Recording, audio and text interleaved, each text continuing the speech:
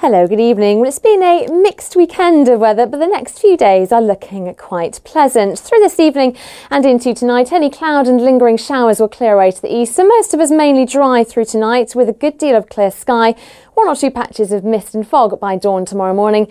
And a chilly night under those clear skies, temperatures falling as low as 6 or 7 degrees Celsius for some.